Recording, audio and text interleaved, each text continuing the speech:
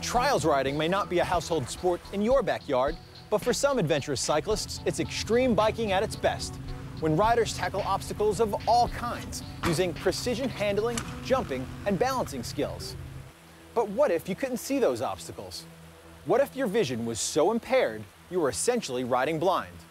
Imagine that, and you'll begin to envision the life of blind trials rider Matt Gilman.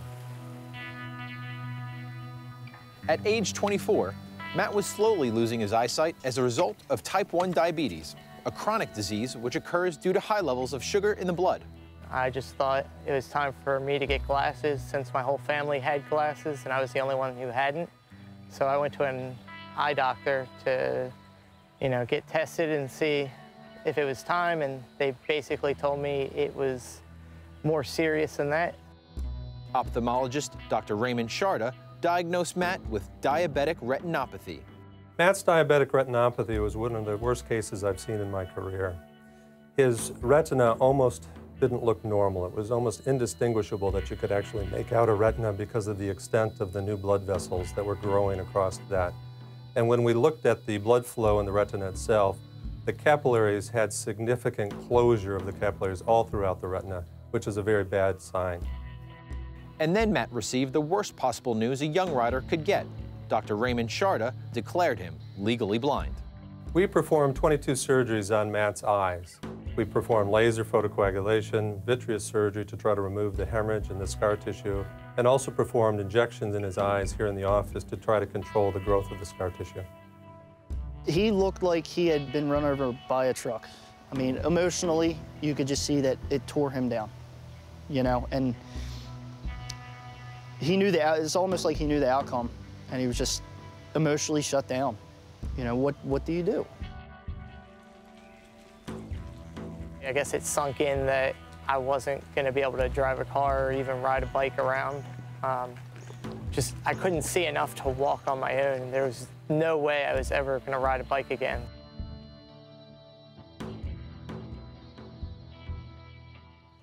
But that all changed one day when Matt decided to dust off his trials bike and return to the sport he loved. One day I decided, you know what, I'm going to grab one of my bikes and see if I could jump around on the curb.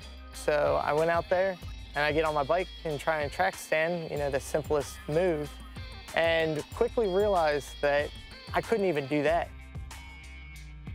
So the next day I decided, you know what, I'm going to figure it out. I grabbed my bike and just sat there and learned how to track stand.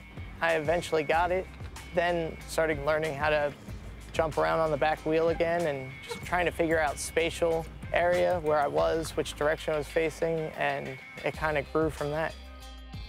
When he first got on his bike, I mean, he was hesitant about doing the things that we used to do because he couldn't see. But to see him grab the bike and figure out how he needed to change his riding to ride the way that he used to, it was incredible to see. He's just feeling an edge or guiding the front wheel so he knows where he can put the bike and he won't fall off. And he was doing it.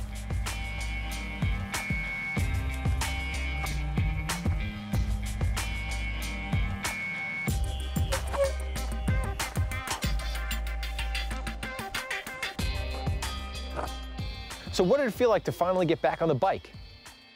It was a really good feeling. I was super excited.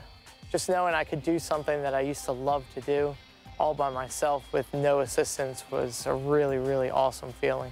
So essentially, your bicycle has become your eyes. More or less, yeah. I mean, once I get on the bike, everything is done by feel through the tires. I can kind of use that, moving the tire around, to feel and kind of map out a picture in my head. Unfortunately, it doesn't help when you're jumping from one thing to another. But once my tires touch, then I know where I'm at. We're out here in this beautiful park with these huge boulders all around us. Are you afraid of falling? I'm actually not afraid of falling. I mean, obviously, no one wants to fall, but you're gonna fall, especially doing what I'm doing. And just knowing how to fall properly and knowing that, you're not gonna fail even if you fall, you just gotta get back up and try it again and keep going until you make it. Believe it or not, Matt's also a bicycle mechanic at Joe's Bike Shop. Matt's been here for 12 years, and having him here is just, it's amazing watching him work.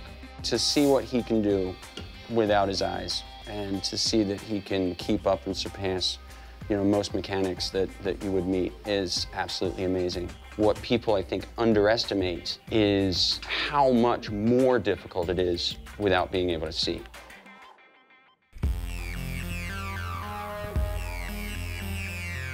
Matt's gotten so good at riding trials that it's easy to forget he's blind. Watch him on any given day, and you'll see him make quick work of rocks, boulders, and urban features of all kinds. He's so good, in fact, that Matt is using his gift to teach kids and adults alike about the pitfalls of type 1 diabetes, the disease that robs his eyesight.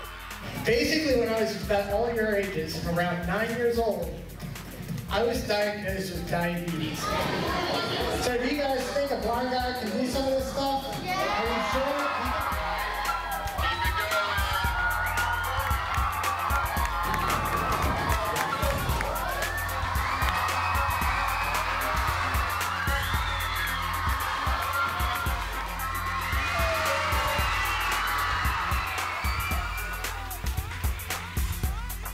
Now age 32, with a promising career as a motivational speaker ahead of him and a roster of family and friends supporting him along the way, Matt Gilman sees nothing but a bright future.